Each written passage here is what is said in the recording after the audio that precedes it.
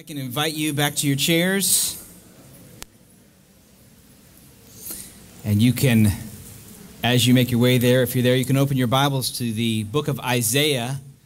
Book of Isaiah, chapter 40. If you're new to the Bible, Isaiah is just past halfway in the Bible. So if you open to halfway and kind of go right in a fairly short period of time, you'll bump into a book called Isaiah. If you don't have a Bible, there's Bibles in the back. You probably benefit from having it because we just walk through a passage of Scripture as our normal practice of preaching. On a Sunday morning here, we just look at the Bible and we talk about what it means. That's basically what we do for the second half of our service on Sunday mornings. I'd like to read this second half of this magnificent chapter. It's one of my favorite chapters in the Bible, and I've been looking forward to preaching it this morning precisely because of the situation we find ourselves in as a country, looking ahead to Tuesday and asking what do we most need to do in preparation for the vote on Tuesday. That the thing we most need to do is look into God's Word, and where should we look? And Isaiah 40 came to mind. I think you'll see why. We're going to begin in verse 12, halfway through the chapter, and we'll read through the entirety of the chapter, and then we'll jump in to study it for application this morning. Let's begin reading verse 12 of Isaiah chapter 40. Who has measured the waters in the hollow of his hand, and marked off the heavens with a span, enclosed the dust of the earth in a measure, and weighed the mountains in scales and the hills in a balance? Who has measured the Spirit of the Lord, or what man shows him his counsel?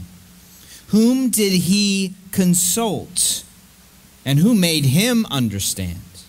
Who taught him the path of justice, and taught him knowledge, and showed him the way of understanding? Behold, the nations are like a drop from a bucket, and are counted as the dust on the scales. Behold, he takes up the coastlands like fine dust. Lebanon would not suffice for fuel, nor are its beasts enough for a burnt offering. All the nations are as nothing before him. They are accounted by him as less than nothing, an emptiness. To whom then will you liken God? Or what likeness compare with him? An idol. A craftsman casts it, and a goldsmith overlays it with gold, and casts for it silver chains. He who is too impoverished for an offering chooses wood that will not rot. He seeks out a skillful craftsman. He has set up an idol that will not move.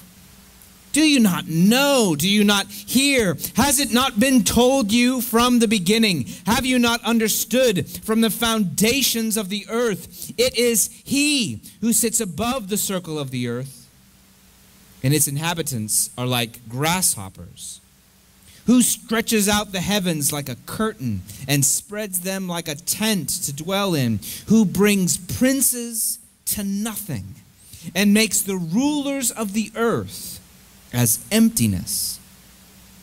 Scarcely are they planted, scarcely sown, scarcely has their stem taken root in the earth, when he blows on them, and they wither, and the tempest carries them off like stubble. To whom then will you compare me, that I should be like him, says the Holy One? Lift up your eyes on high and see who created these. He who brings out their host by number, calling them all by name, by the greatness of his might, and because he is strong in power, not one is missing. Why do you say, O Jacob, and speak, O Israel, my way is hidden from the Lord, and my right is disregarded by my God? Have you not known? Have you not heard? The Lord is the everlasting God, the creator of the ends of the earth. He does not faint or grow weary. His understanding is unsearchable. He gives power to the faint, and to him who has no might, he increases strength. Even youths shall faint and be weary, and young men shall fall exhausted. But they who wait for the Lord shall renew their strength. They shall mount up with wings like eagles. They shall run and not be weary. They shall walk and not faint.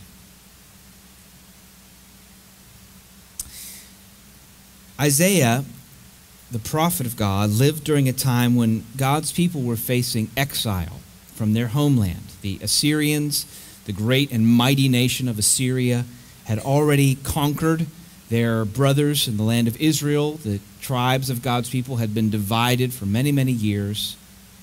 And they were basically just a small pawn in the way of these mighty empires in the Middle East. So if the Assyrians had come and threatened them, and God had actually rescued them through mighty acts over these Syrian conquerors.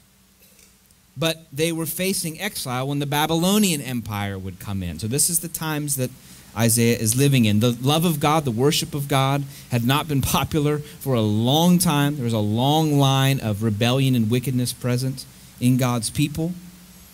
And they would soon face exile, where they would be tempted to assimilation, to the obliteration of their religious identity. And the temptation was to look away from God to all the frightening changes in the surroundings of their community, their culture, the impending doom of exile from the inexorable power of Babylon, and to ask questions. Does God know about me?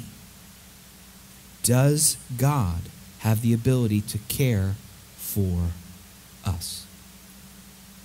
What will happen in the face of this overwhelming cultural and political antagonism? What are we to trust in? Where are we to look? Now, I imagine over the last few years that a number of Christians in our country can relate to Isaiah's situation in a way that they have not been able to previously. If you're like me, reading the prophets of the Old Testament has often been a sort of foreign experience. It can seem at times like their situation is just out of touch with the world I live in, the kind of extremes that they faced. Not so much anymore. If you're like me, this last political cycle has featured the full range of shocking, bizarre, and downright frightening revelations about the state of our culture. If you're like me, you're noticing a level of frantic commentary taking place in the media in preparation for the vote on Tuesday. And even in considering the vote, I know many, many Christians who felt a sense of hopelessness, displacement, confusion, uncertainty. What is going to happen? How do I even participate in what's going to happen? What am I supposed to do? I've heard more Christians ask that this election than I've ever heard asked that before. And if we're honest, our anxiety is not really tied to just one candidate or another, regardless of who wins. All of us are aware that there's a sense of displacement that's been growing, a sense of accelerating cultural change. It began before the election. It seems certain it will continue after the election, regardless of the results. There's a sense that a different future is rushing towards us than we've experienced before, and it's rushing at a faster pace than we've experienced before. It's been over the last few years that Christianity has gone from being a bastion, even a political force, to facing even pariah status. What once was commendable, to have a moral code based on the Bible, is now not only weird and strange, but increasingly dangerous and denounceable, and by some interpretations, illegal. What once seemed impossible to have professing Christians call evil good and good evil has now become commonplace, and in many cases close to home. To believe in a single way of salvation is considered outrageous and arrogant. To believe in the holiness of God and the kingdom of God and the authority of God is now almost a crime in certain instances in our country. It seems entirely likely to me that biblical Christianity will continue to be scandalized in this country however the election goes Tuesday. I've heard Christians wonder aloud about the future, what will be the case for our children. I think that we can relate to Isaiah in a way we've never been able to before. So what do we need? What do we need most right now? What do we need to do? What do we need to hear? What do we need to think about? What activity should consume us? What vision should we consider? Well, I think we need to learn from Isaiah.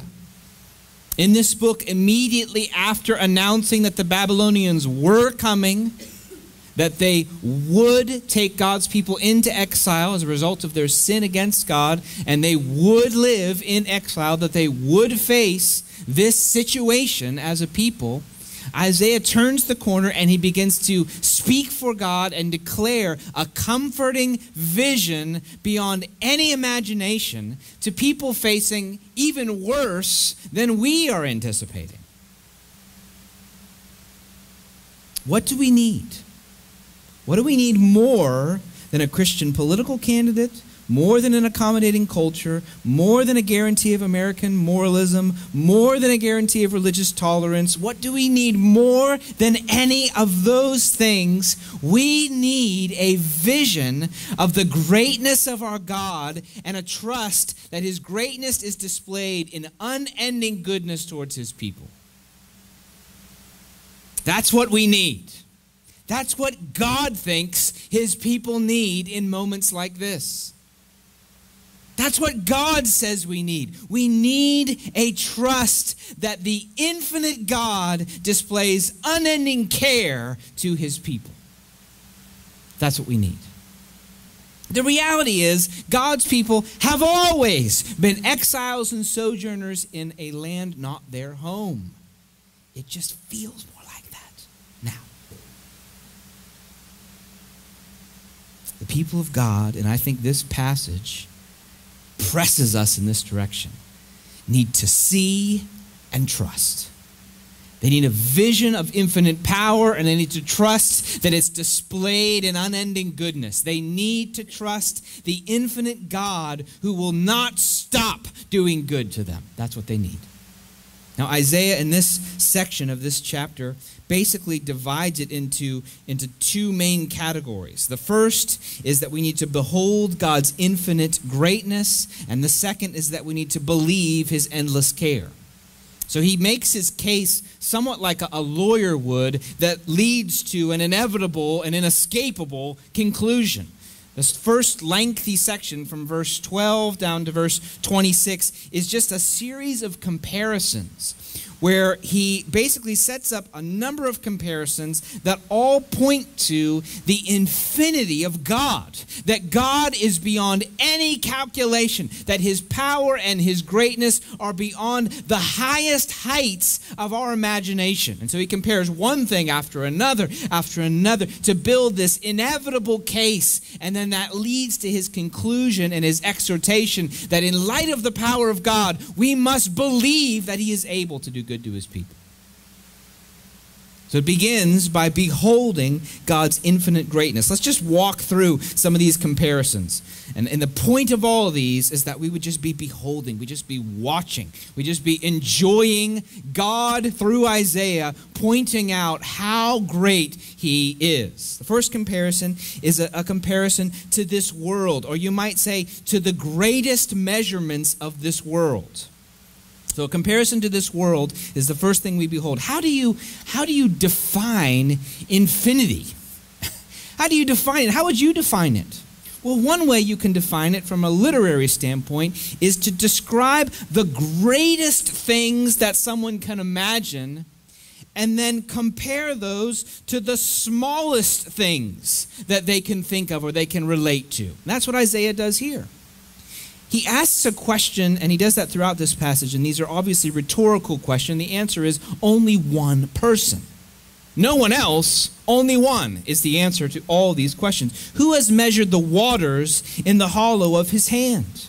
So again, what's he doing? He's taking the biggest things he can imagine, and he's comparing them to an insignificant measurement. So he says there's only one who can measure the waters in the hollow of his hand. Now this would have been phenomenal for Isaiah. It's even more phenomenal when you think about what we know about the size of the globe. Isaiah's scope was somewhat limited to the Middle East, and even he would have been undone by that. The Sea of Galilee in the hollow of his hand. Now, God doesn't have a hand the way we do, but he's anthropomorphizing. He's describing it in ways that Isaiah can understand. If God did have a hand, he could measure all of the waters in the hollow of it. He could scoop them up and none would fall out. I looked up just because I was curious about the waters. 326 million trillion gallons of water on the earth. I was thinking about some of the catastrophic floods we've had over the last 15 years, the tsunami, and I thought, that's just the earth just twitching slightly. Not even like shivering. I thought that's too big an image. If that happened, everybody would be dead. It's just twitching, and there is so much water that a continent can't contain it all. It just floods over a whole subcontinent or over a city, and people cannot take that much water, and people die. It's catastrophic. That's just a twitch of the tectonic plates, just twitches, and there's more water than we can possibly handle. And it says God, he measures all of the waters in the hollow of his hand. It says he marks off the heavens with the span. That's just a hand's breadth. So imagine Isaiah looking up at the night sky. Just unfathomable, mile upon mile upon mile of space. And God says, I measure that with my hand. Who needs a ruler when you're talking about something that small? He says he encloses the dust of the earth in a measure. That might be labeled, it's some kind of cultural word, a third. It's the third of a measurement. We might think of something like a pint. He encloses the dust of the earth in a pint. The dust of the earth, the sands of the Sahara, the coastlands of the continents, he encloses them in a measure, it says. He measures the mountains and hills in scales and in a balance. Like those scales you have at, H-E-B or Sprouts. You pile up your 8 apples on there to see how many you have, how many pounds. You throw them on there, you pick them off, you notice how... That's what God does with the mountains. The Rockies and the Himalayas. Beyond our comprehension, their weight. And he just tosses them on a scale. Behold the infinite greatness of God. The point here is not just that God is bigger than the biggest. The point is that our biggest scales of bigness are on a different level entirely. Our biggest bigness is small, is insignificant to God. It's not just that he's bigger. It's not just that he's taller. It's that he's on a totally different plane of greatness. He's not just the tallest guy in the room. He holds the room. Comparison to the biggest things in the world. Second comparison, we'll move swiftly through these. He's compared to all wisdom. Notice there it says, who has measured the Spirit of the Lord? What man shows him his counsel? Whom did he consult? Who made him understand? Who taught him the path of justice and taught him knowledge and showed him the way of understanding? The commentator John Oswald helps us with the point that Isaiah is making here. It says the Spirit, reference there, the Spirit, who has measured the Spirit of the Lord, is the sum total of the interior life, including the volitional, affective, cognitive aspects. It means the will, the heart, and the mind. Who can accurately comprehend that aspect of God and so tell him what to do? The point is, nobody can do that.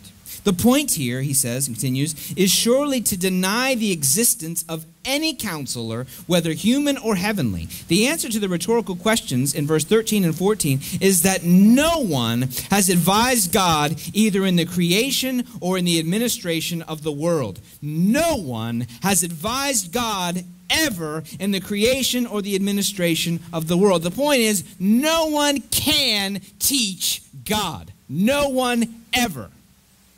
No one has, no one can.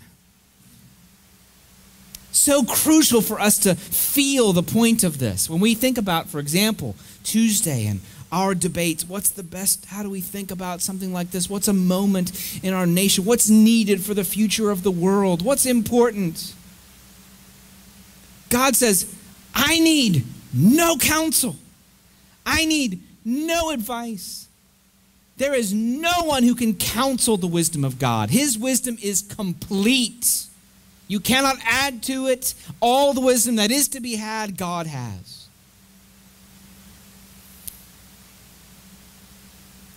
Imagine the confusion of an Israelite thinking about the future. Imagine that confusion as he thinks about the future. And this horde of Assyrians that wiped out their neighbors and the Babylonians that are coming on their way. Imagine that confusion. Oh, this is so powerful, so great, so mighty. Imagine that God says, no, there's no one that can compare with me. No one gives me any counsel. No one has any need to counsel the Lord. He's compared also to the nations. Notice verse 15, it says, the nations are like a drop from a bucket. What a phrase. The nations are a drop from the bucket. They're counted as dust on the scales. The point is that the nations themselves, the nations, the greatness of them, their cultural glory and their accomplishments and their apparent power, all of those nations for all of history, they're similar to a bucket being carried and a single drop drops out. The point is, you wouldn't even notice it. You wouldn't notice it. The commentator Oswalt says this, what are the nations so impressive in their glory and earth-shaking in their power? They are the drop of water falling back into the cistern as the bucket is pulled up. They're the speck of dust on the pan of the balance scales that does not even cause the scales to flutter. Neither is a cause for a moment's notice. Now, obviously, this is relative comparison. God's not saying he doesn't care about the nations. He's not saying he doesn't rejoice over what he's made. This isn't some statement that God is indifferent to what goes on in the world. No, it's relative comparison going on here. So compared to God, the greatest power and accomplishments of the earth are like a drop from a bucket that no one would notice. They're like dust on the scales that you don't bother to wipe off because it doesn't cause a moment's consideration. We need this. We need this vision. When you watch news media, I watch news media, and you just hear people talking about power, apparent power, hidden power, manipulation, crowd sizes, influence. God says, okay, add up all the power you can imagine, then add that up from every country around the world, add up every accomplishment, every world record in the Guinness Book, add up every award that's ever been given of the Nobel Peace Prize, add up every piece of literature, every piece of art, every accomplishment in music, every accomplishment in painting, add up all the glory and the power and the might, add it all up, and you know what it is? Compared to me, it's like a drop you don't notice that fell out of the bucket.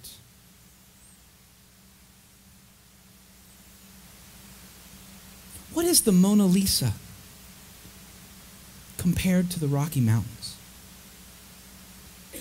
What is a nuclear bomb compared to the sun? That's the point. There's no comparison.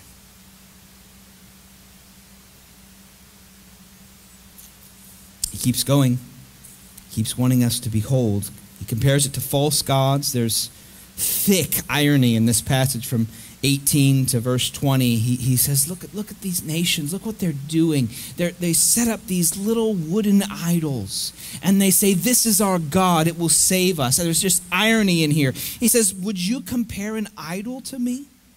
A craftsman casts it. I mean, the irony is thick. The one who made the world is watching while a man builds something so that he can worship it and trust himself to it. A goldsmith overlays it with gold. They cast for it silver chains. It says, he who is too impoverished for an offering. In other words, I think there's some kind of sarcastic language here. Like, he doesn't have enough money for an offering, but he's going to pay for a person to have a skilled craftsman who can craft this idol. And the goal of the idol setup, here's the big goal, so that it will not move. I mean, you feel the irony? You got to know the irony of the scriptures. Here's the big goal of human idols. We really think we can get it so that it won't fall down. That's going to be our God. That's our God. That's what we're going to trust in. We're going to get it so it doesn't break. Peak idol making is the non-breakable, toppable idol. That's the top of the line. The irony is thick. God is mocking the foolishness of this thinking. And of course, we don't have typically pagan worship in our country, but the same irony goes for any kind of idolatry. Most of us have never seen someone worship a little idol, though that is present in the world today, but all of us have seen people devote themselves for physical things who are just as vulnerable. Cars run out of gas every few miles and have to be recharged. They break down in a short period of time. Houses leak, foundations crack, jewelry gets lost, relationships fall apart. Let's think about idols, and you can insert appropriate sarcasm. What things are you looking to that you have to sustain, but that you're hoping sustains you? That's the point here. You have to sustain them, but you're hoping it sustains you. What about a bank account or a job? You have to sustain it, but you're hoping it sustains you.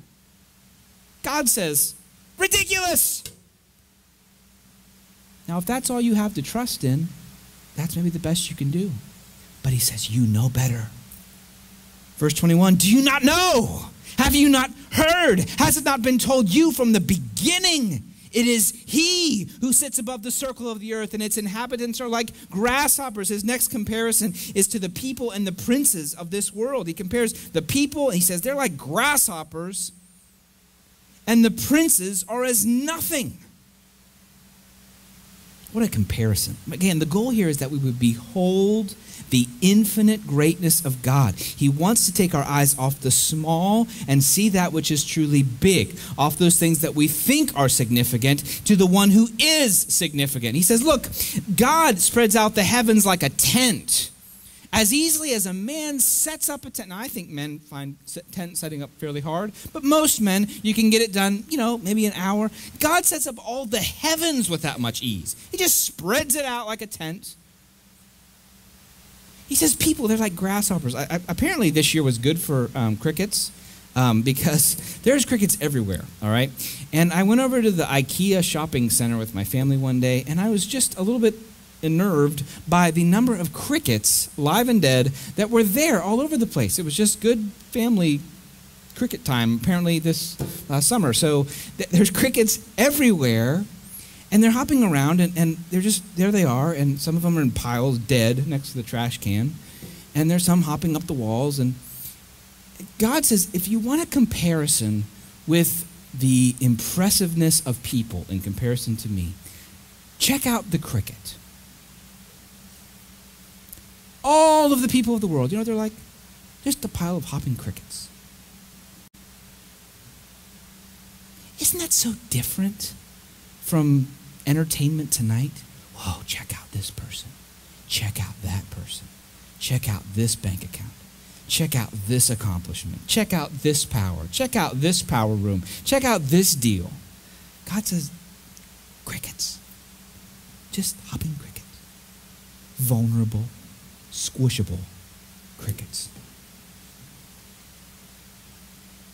it just sets us in the right frame of thinking. We're prone to exaggerate the small and minimize the truly big.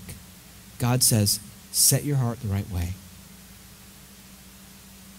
He brings princes to nothing, it says. He makes the rulers of the earth as emptiness. A big zero is what God makes the princes of the earth. It says, scarcely are they planted. Scarcely is a good word there. When it says, scarcely are they planted, scarcely sown, scarcely has their stem taken root in the earth. It's almost as though Isaiah is saying, it's as though you plant them, and the moment you plant them, they're gone again.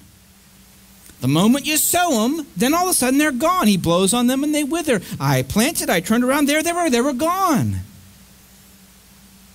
Compared to God, the mightiest in the world are scarcely planted and they're gone. Now, I think we need this looking into Tuesday. As I said, I've heard Christians that have agonized in this particular election.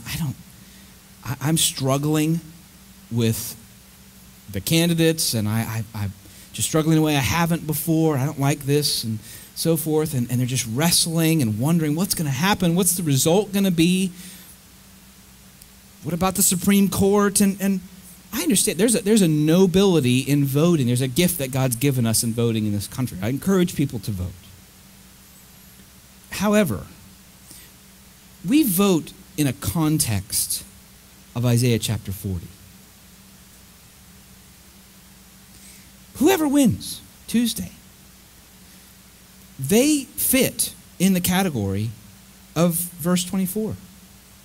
Scarcely planted, he blows on them and they wither. Gone. Whoever they nominate, scarcely planted, gone. Whoever they put into positions of power, scarcely planted, gone. So yeah, I think voting's important. I just think it needs to be considered in a context. Here's the greatest, mightiest leaders in the world, like a weed that grows up and then it's gone. Do they have a job to do? Absolutely. Should we care about who's there? Absolutely. Should we desire God-fearing leaders? Absolutely. Should we pray for that and do appropriate civic responsibility? And should some Christians even work in politics? Absolutely. But sometimes the church forgets the context of world civilization. It is relative. It's important, but it's relative. It's relative importance. And sometimes in this country, because there has been an unusual amount of Christian influence in politics over the centuries, we kind of forget that relativity. Christians in China are very clear on this point. We are not. We tend to assume, no, there's a huge importance. There might even be an all importance in who the leader is. God says it's important, but let's bear in mind, scarcely planted and they wither. Gone. We need to bear that in mind. Another passage in Scripture says, stop fearing man, in whose nostrils is breath. Of what account is he?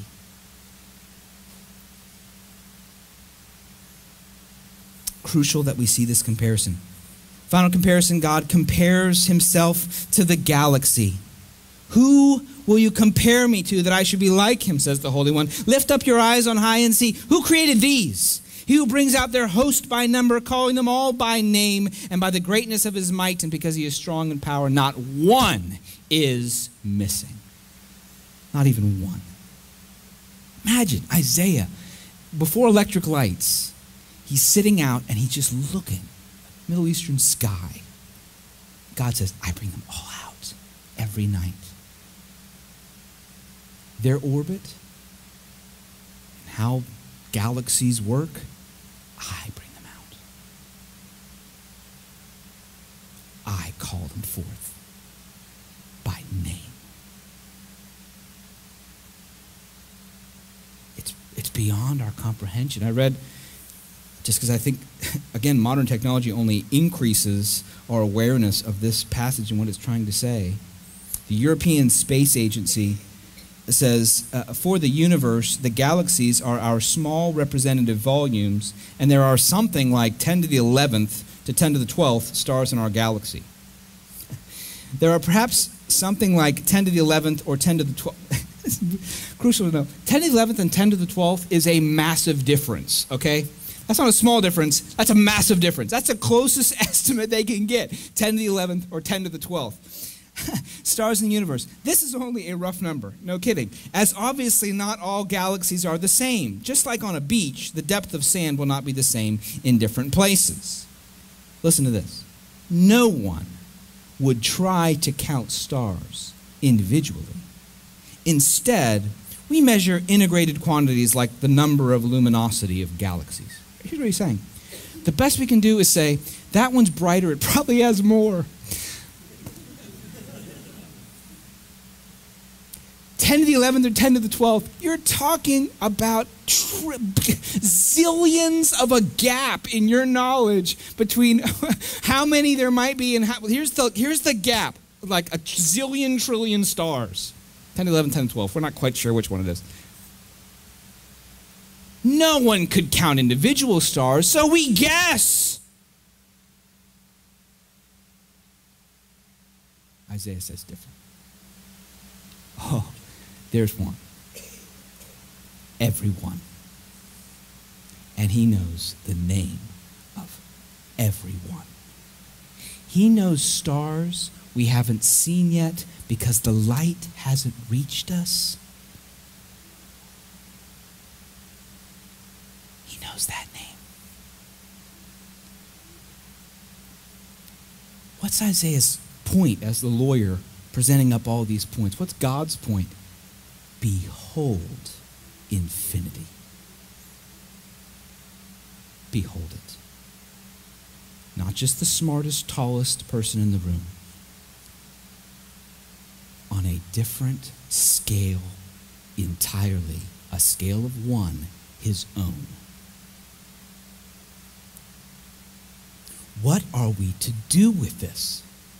What are we to do with this? Isaiah has convinced people, I hope, that this Babylonian exile is nothing compared to the greatness of God. Nebuchadnezzar of all his power, he is nothing, and Xerxes will be nothing, and Darius will be nothing, and Cyrus will be just a puppet in the hands of the Lord. He says they are nothing. 1,000,000 soldiers, nothing. I count millions and millions of galaxies of millions of stars, and I call them all out by name. What are we to do with this? Derek Kidner, the commentator, says there's a right way to apply this and a wrong way. He says this: the wrong inference from God's transcendence is that he is too great to care. The right one is that he is too great to fail. The wrong inference is that he is too great to care. Easy mistake to make. The right one is that he is too great to fail. Now God gets down and reveals he knows the questions in the hearts of his people. He's not so concerned with the stars that he doesn't hear the question in their hearts. And he hears the question in our heart and the question in your heart. And the questions usually look something like this: why do you say, O Jacob, and speak, O Israel, my way is hidden from the Lord, my right is disregarded by my God. He doesn't know what I'm facing. He doesn't care about me. Easy thought for Christians to have right now in our country as we think about the future and legal action being taken against Christians and the possibility of pastors facing indictments and maybe jail time and various things like that. Difficult to think about that, and you might be tempted to think he doesn't know what I'm facing, or maybe it's just a personal trial. I'm suffering, I'm weak, I'm sick, I have relational problems, my body hurts, my family hurts, my heart hurts, and he can't know about me.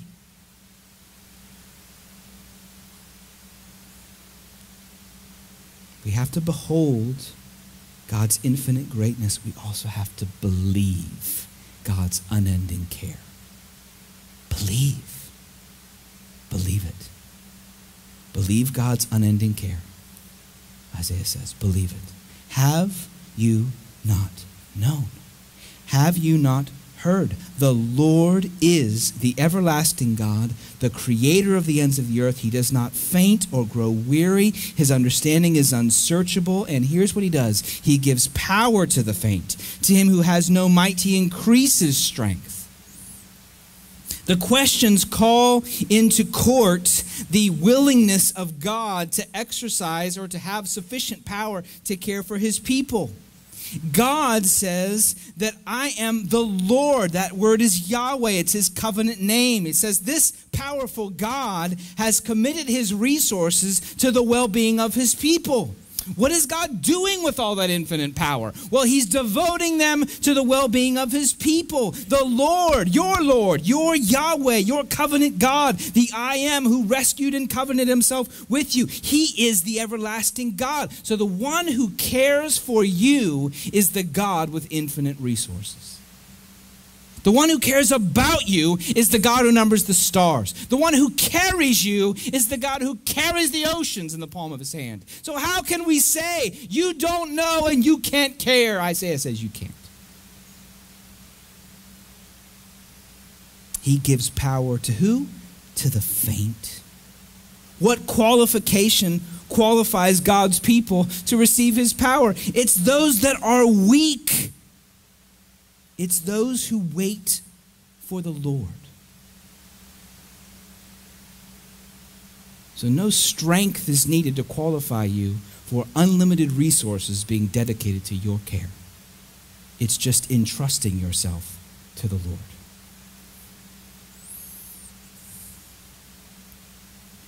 Oswald again says, God graciously makes his vitality available to the failing of earth.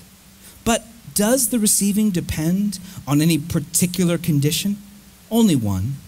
And it is specified here, waiting on the Lord. The expression implies two things: complete dependence on God and a willingness, listen, to allow him to decide the terms. To await on him is to admit we have no other help either in ourselves or in another. Therefore, we are helpless until he acts.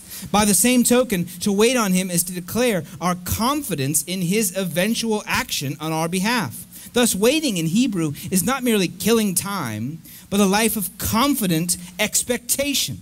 Those who give up their own frantic efforts to save themselves and turn expectantly to God will be able to replace or exchange their worn-out strength for new strength. How like God? He takes the useless and gives back the good.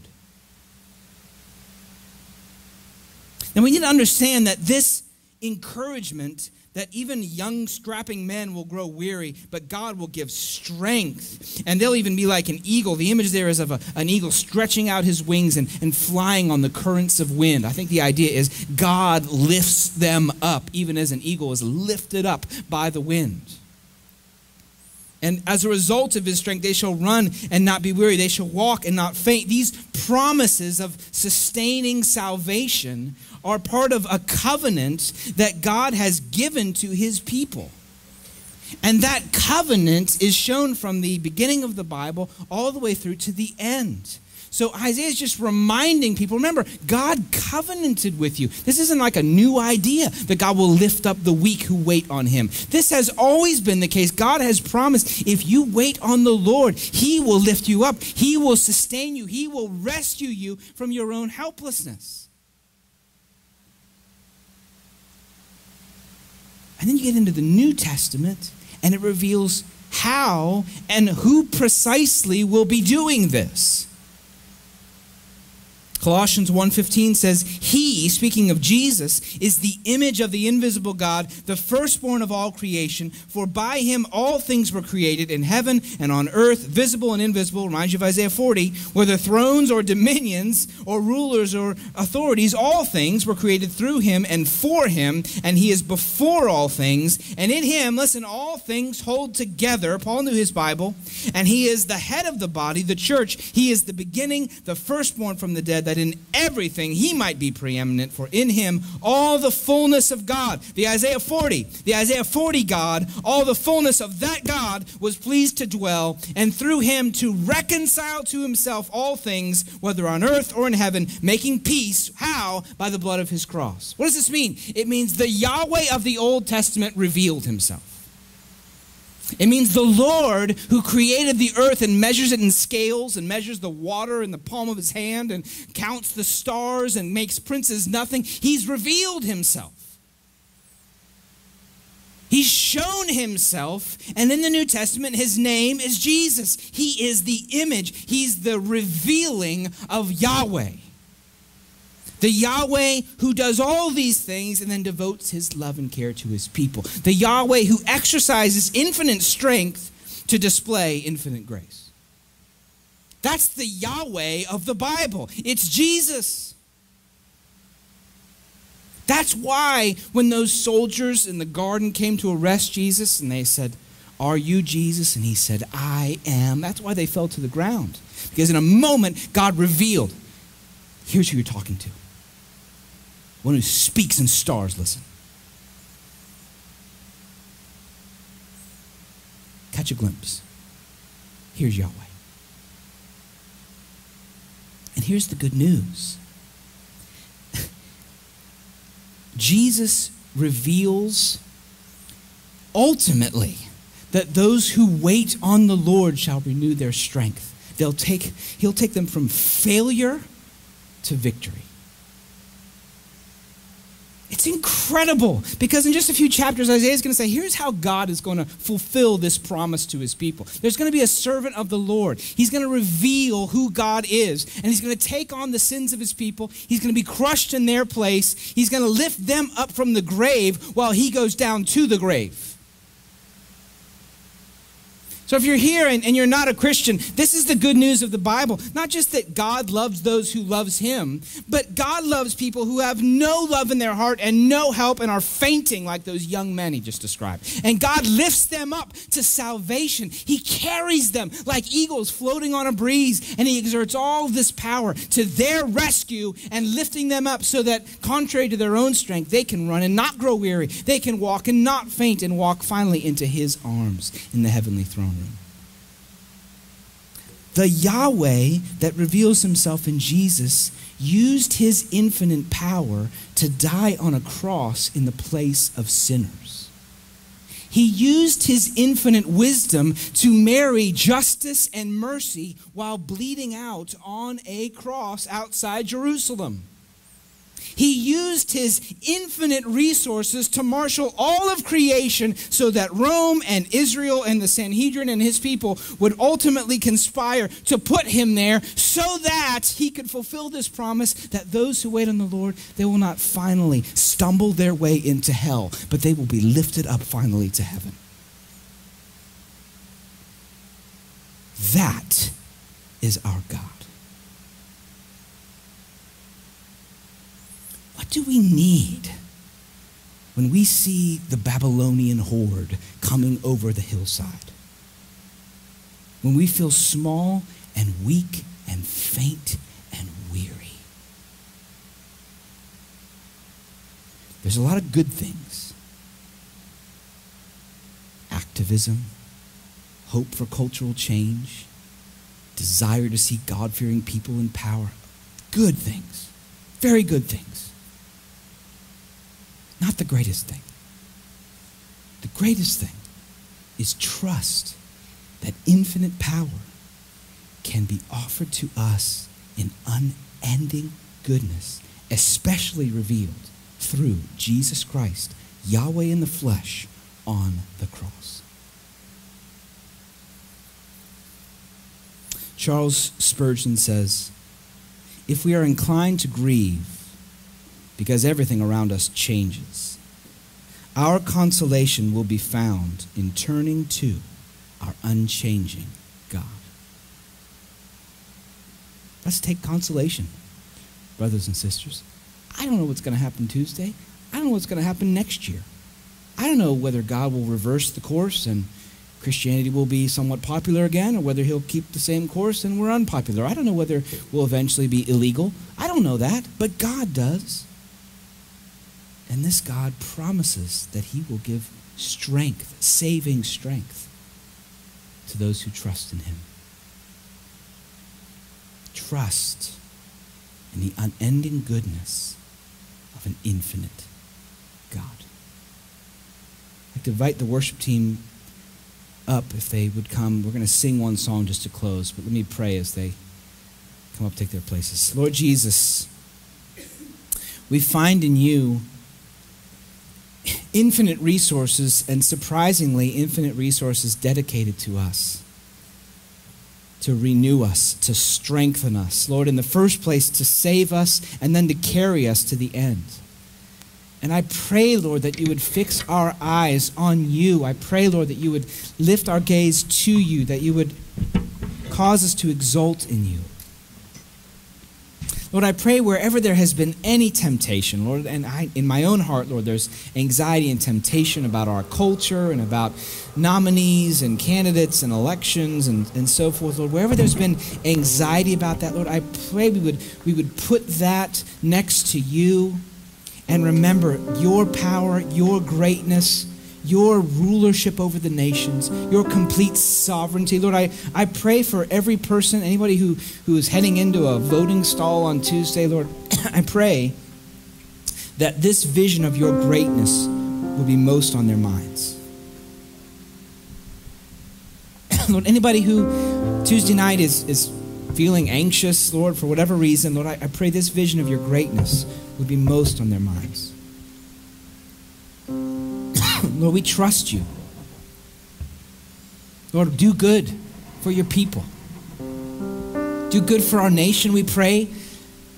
But Lord, fulfill your power and do good to your people, we ask you. We thank you. In Jesus' name.